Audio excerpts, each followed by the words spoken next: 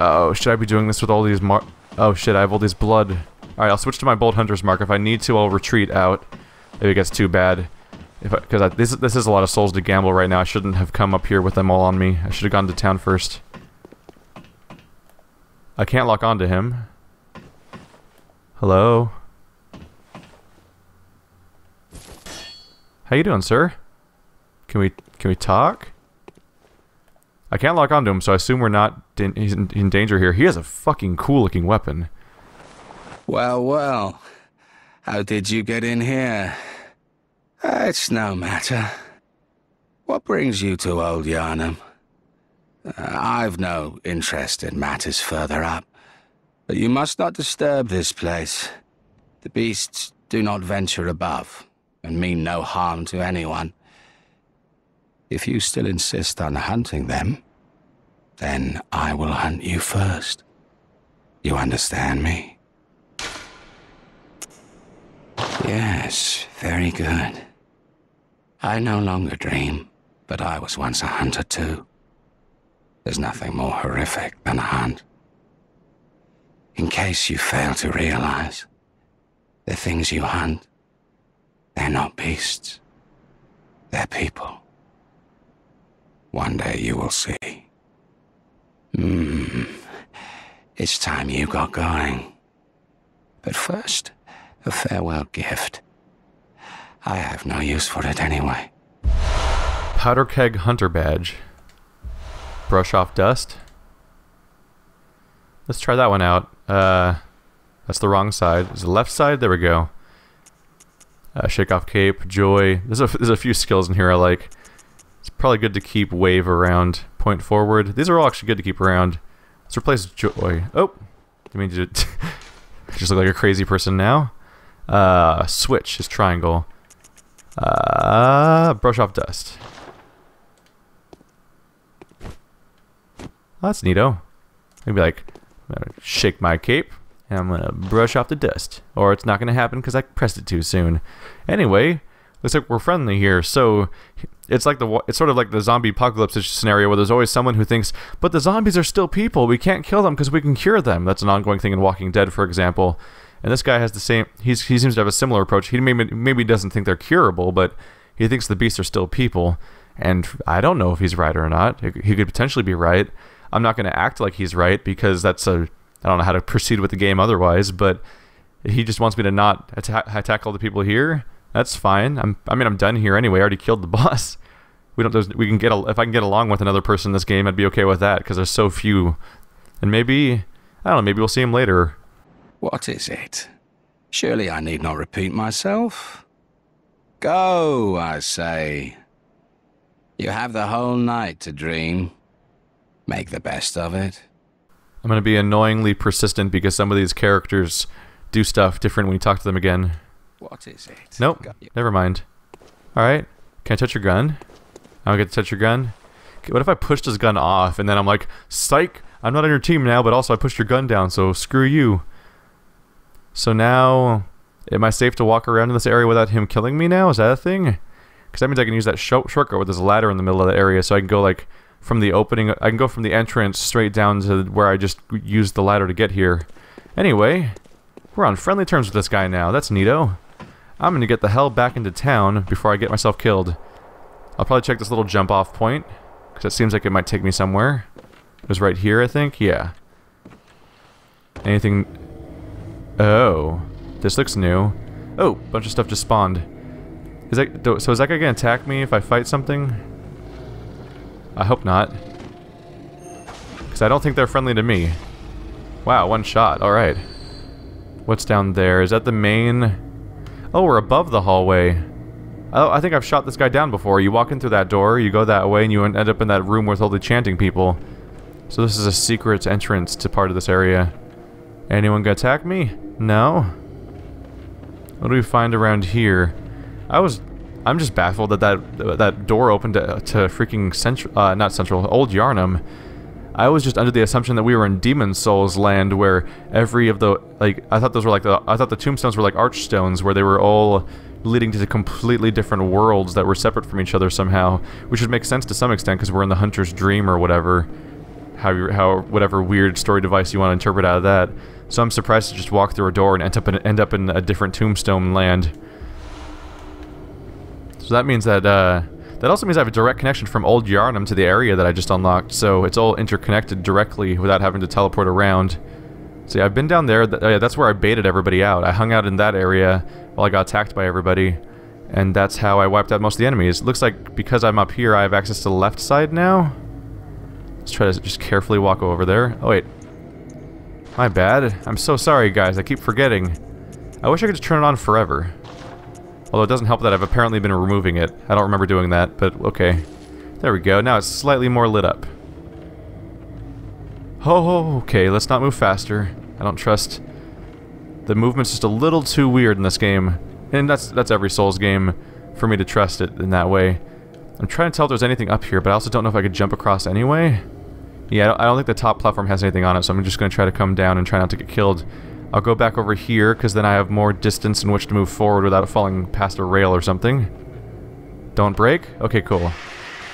Oh, now they all know I'm here. Alright, we're back on that. That's fine. Just going to grab some stuff.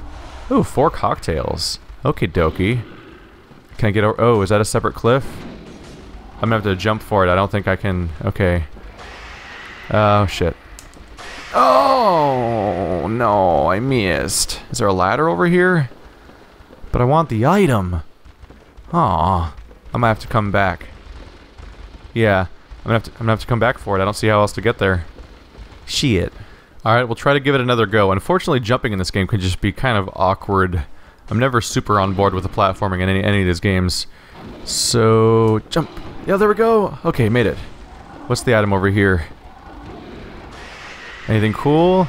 Bloody Messenger head bandage. Oh. My messengers can have head bandages now. It's another custom visual flair item. This seems like a long drop down. I mean, it is a long drop down. I fell down earlier to get back up here. So I'm just going to Hunter's Mark out of here. Keep my souls safe. Alright, let's go level up, guys. We've accomplished a lot. I've accomplished a lot. But you've watched me accomplish a lot, so it's like we did it together. I guess. If you want to think that way. Alright, Powder Keg Hunter Badge. Badge of the Powder Keg Hunter, crafted by Powder Kegs. Is there someone named Powder Kegs? Is that his name? Badge crafted by the Powder Kegs, the heretics of the workshop. The Powder Kegs' adorned adoration of complex design and big booms culminated in a weapon designs that contrast with those traditionally of the workshop. The late Powder Kegs, bless their souls, had a motto: if a weapon ain't got kick, it just ain't worth it. Okay. There's a... Oh, did I use... I don't think I looked at this one either. The Spark Hunter Badge. Badge of Friends of Archibald. Church Workshop Eccentric. Badge crafted in secret by Archibald, and the infamous eccentric of the Healing Church, for his friends. Archibald was fascinated with blue sparks that emanate from the hides of dark beasts. So I probably got that from that boss. And dedicated his life to its artificial reproduction, in a style of inquiry that incidentally closely followed the methodology of Birkenworth. Anything else new here around? I don't think... Let's see. Bloody Messenger head bandage, accessory adorned by naive messengers imitating the bandages of scourge victims, unaware of their meaning. That's adorable that they don't understand what they're doing. The spatters of blood give it a particularly nice touch. The inhabitants of the stump appear to have an interest in adornment. Why not let them be happy and revel as babes? What the hell? It says that why not let them be happy and revel as babes seems to be a recurring line here. So here's the messenger top hat I got from let's see, nothing new here. Black messenger hat, this is the one I found on that one roof. Hat that messengers are oddly fond of. The symbol of preservation, preventative hunters of the Healing Church.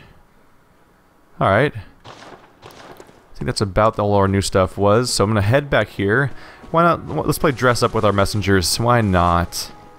It's kind of adorable. This is an ongoing thing. They're all styling right now in their little hunter hats. Blood messenger bandage. This might be the one of the more secret and rare looking ones for all I know, so it might be kind of fun to run around with that. Look how adorable they are. They don't even know that they're like blinded by they can't even see past them. And by adorable, I mean they're horrifying, of course. That's not adorable, but I think the part where the game contextualized them as if they're babies kind of makes it more adorable. Interesting. So When we beat not the last boss, but the woman that turns into a beast, I think the guy in the cutscene seemed a lot like the wheelchair guy from here. I was kind of hoping he'd show up again, but he hasn't.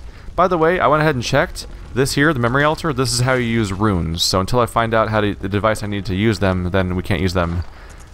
While we're at it, let's put on proper set, because I'm not wearing my... I need to put my Yharnam set back on.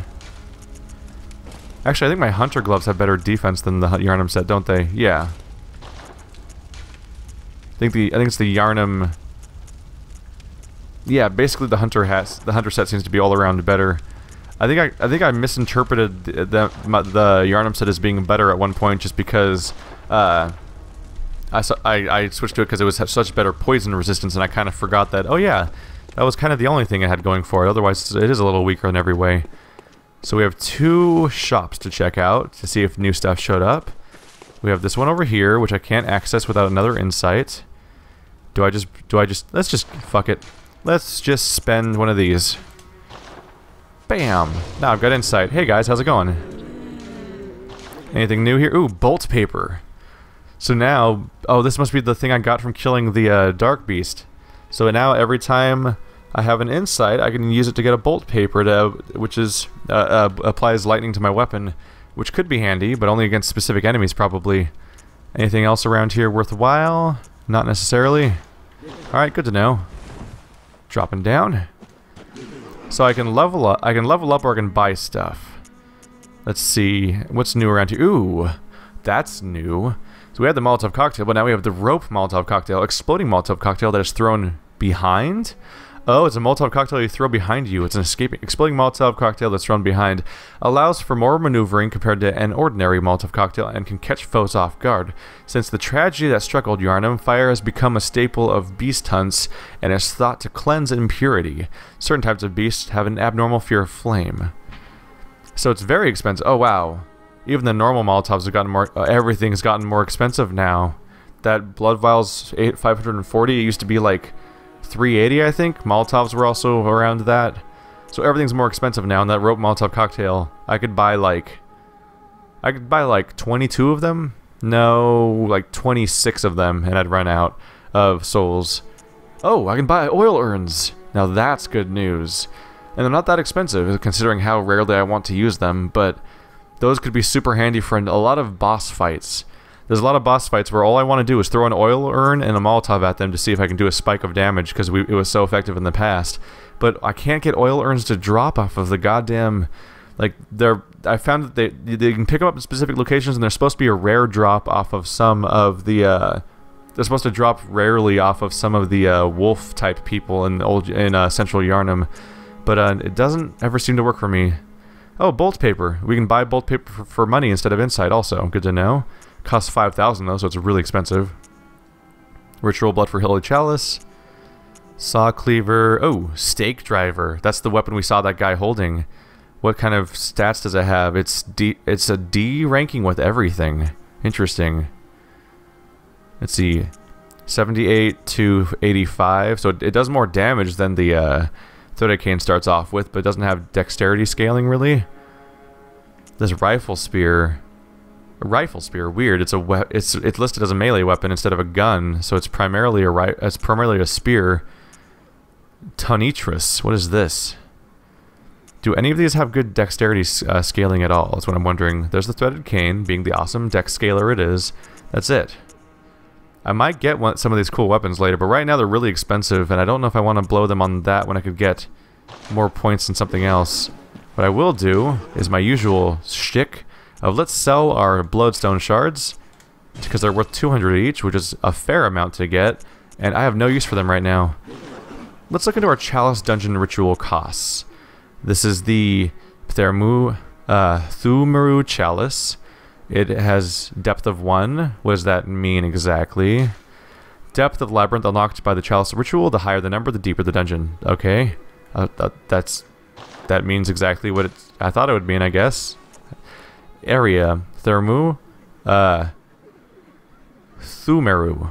An area of the labyrinth unlocked by the Chalice Ritual. Features of each area will differ. It costs me 1,000 blood echoes and 2 ritual blood. I have 2 ritual blood and more than 1,000 blood echoes, so yeah, let's go check out that area. I'm gonna go level up, and I'll just be careful not to spend. I'll be careful not to spend my way down to being less than 1,000. I think I might keep going for more arcane. I like the idea of increasing my discovery rate, especially since I'm at the point where like I can put more points into skill, and it technically makes me stronger. But the effectiveness of the scaling up is going slower. Wait, right hand weapon 2 attack. It does have more effect on that part than the main part. I don't know, I think I want to go a little bit more arcane. That's a 15% bonus to discovery. If I can get stuff to drop frequently enough, which I'd like to, then I won't have to deal with, see, required... How much do I have left? I have like 8,000 left. There we go. Farewell, good. May you... So increasing my discovery rate means we're going to get more items, which means I don't have to farm as much, because farming is a bummer in this game. Almost as much a bummer as the loading screens are. Welcome. We've had some progress, so let's see if she has anything new to say. Hunters have told me about the church, about the gods and their love. But do the gods love their creations? I am a doll created by you humans. Would you ever think to love me? Of course. I do love you. Isn't that how you've made me? Do androids dream of electric sheep? Hunters have told me that. That's all they have Would you ever think to love me? Oh, I sat down. Of course. Why did I sit down? I do love you. I guess I'll walk away. Isn't that how you've made me? Let's see here. Farewell, good hunter. So, oh, I know how I sit down. Let's look at this. My sit down animation is to twist the controller upward, and I found out that apparently you do these by holding down X. So hold X and twist the controller. Okay, did people lie to me? Let's see. It says hold X, rotate controller. Let's see. X. This is really unreliable. I just did brush off dust, which is the opposite of what I was trying to do. Yeah, brush off dust has the opposite animation. There we go. Oh, you have to go really slow. Okay. It's really slow. But yeah, you can do, you can hold X and then move the controller in certain ways to make that happen. So, let's try one of these altars. A short ritual root chalice required to conduct a ritual. Use the ritual altar to create a chalice dungeon with a chalice ritual, or to search for chalice dungeons created by hunters in other worlds. Let's just do the ritual. I have the stuff for it. Let's do a thermo chalice. This will be interesting because it'll be just mine. None of you guys have ever seen this run before. It's exciting. Because they're supposed to be procedurally generated. If the ritual is finished and the chalice rests upon the altar, you may now explore the dungeon. What's going to happen? I'm really interested in seeing how this goes. Chamber of the Seal. Additional rite. Conductor. Chalice glyph. QUXEJHCY. So I guess you guys can type that in to do this if you want. Let's go give it a shot. I have no idea how this will be.